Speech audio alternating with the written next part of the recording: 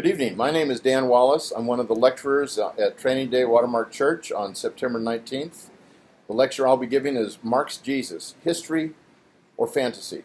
And I will be dealing with a number of pieces of evidence that are not often well known and sometimes not known at all.